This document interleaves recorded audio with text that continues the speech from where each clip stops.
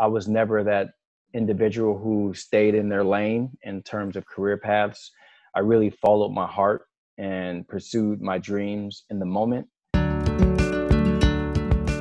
I knew about project management from engineering. I knew about balancing budgets from my job at Chrysler. I took my skill set from finance and trading and brought it into building a business plan for our company. And so I brought this, really holistic experience and became the de facto chief operating officer of a business where anything outside of design I was in charge of. I grew up in, I would say, very humble beginnings. None of my parents went to college and graduated from college. I saw education as a way to elevate myself and to elevate my family and take it to the next level. That's awesome. So kind of going into your life after college. So you graduated in 1996. And so if you could walk us through the twists and turns of your career. So where did you go after you graduated and how did you end up where you are now? Yeah, it's interesting you use twists and turns, right? If you look at my profile, I am not the career engineer that I think meant that I envisioned myself. When I was in undergrad, after my junior year, I was fortunate enough to interview for a position as an intern at Chrysler.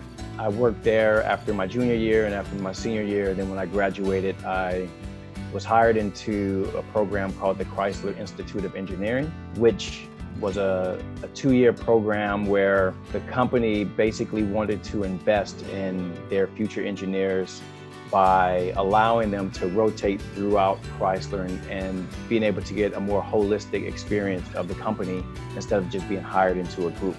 And so my first 2 years at Chrysler, I was rotating every 4 months into a different group. So I was able to get experience in manufacturing and vehicle development and powertrain.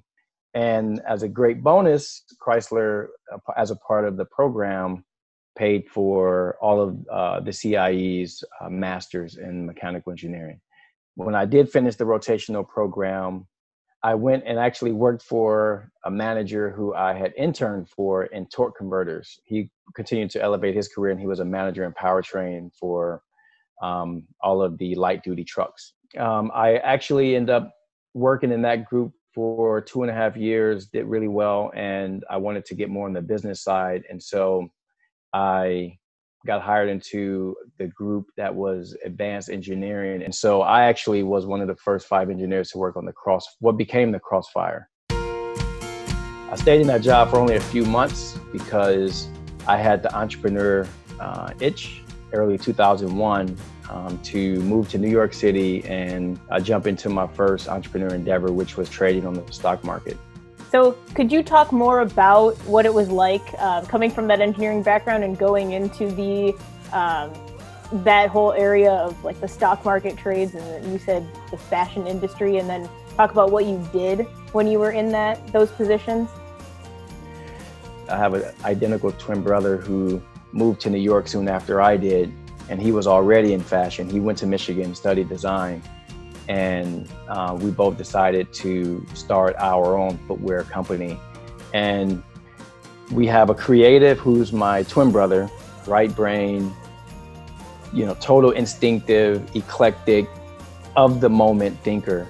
And you mold them with someone like myself. We're identical twins, so our DNA is exact. However, the way our minds were trained at Michigan, we became totally different when it comes to kind of skill set and what we brought to the table.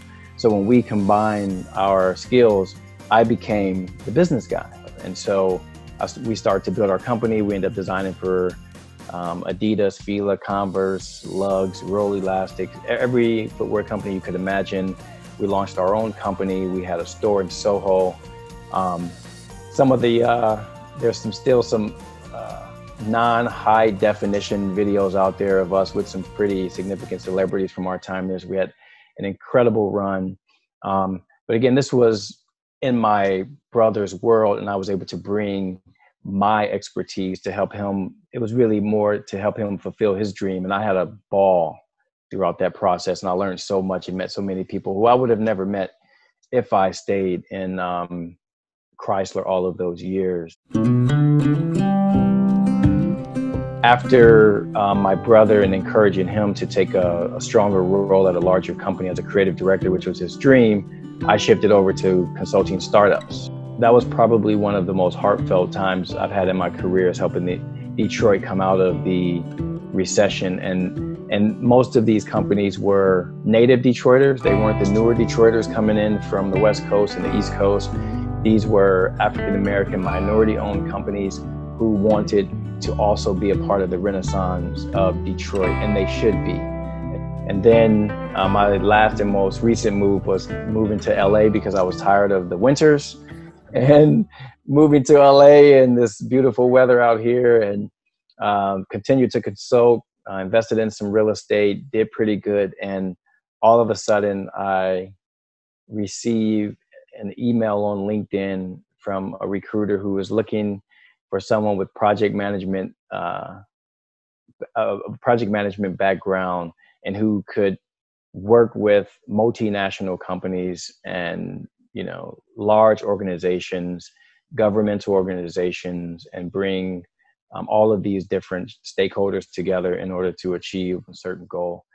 As chance would have it, it was an opportunity to get back into automotive, and it was Toyota, and I could not be happier with the projects that I'm working on now.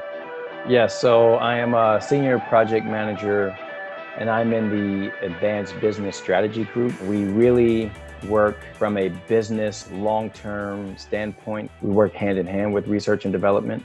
So everything that we're working on is either minimum 5 years out, sometimes even 20 years out. And so it really does take advantage of a lot of the skills that I bring to the table.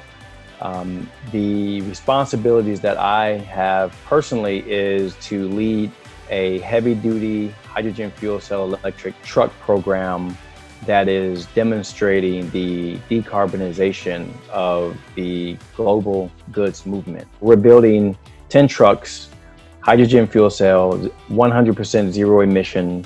The only thing that these trucks emit are water out of the tailpipes. And so we have 5 of these trucks right now that are partially built. We're going to deploy 10 over the next 6 months. And we're deploying them not just internally, but we're going to be having companies like UPS driving these trucks and other freight companies to show that we can have a replacement for these high polluting diesel trucks that perform in the same manner, or actually even better, when it comes to acceleration, noise, vibration, and harshness, and overall performance, but actually having zero emissions come out of the tailpipes. So we're going to jump to what your typical work day is like. So if you could describe, you know, like a normal day, from like waking up to having time with family. And okay. On your regular typical day.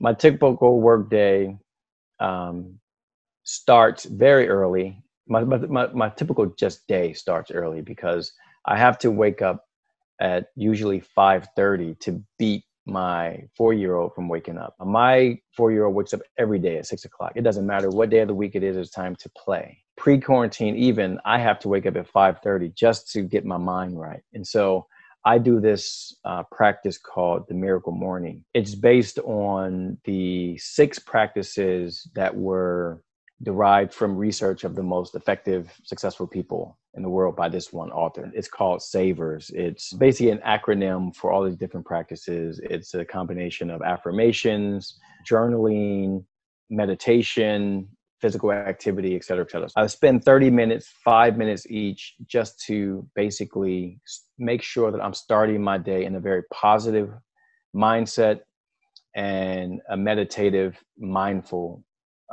aspect.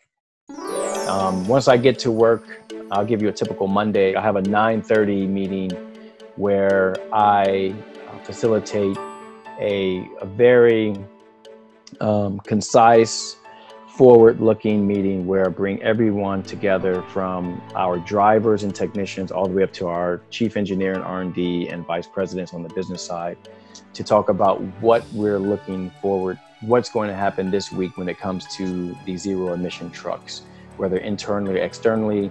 Are there any blind spots in our plan for what we're going to tackle this coming week? If there are, let's talk about it in this forum. And then we spend that time talking about it for 30 minutes. After that, I usually have some other ongoing touch points throughout the day, whether it's a call with the government agencies, and I'll have calls with our other partners throughout. Going all the way back to college, what would you do differently if you were in college again today?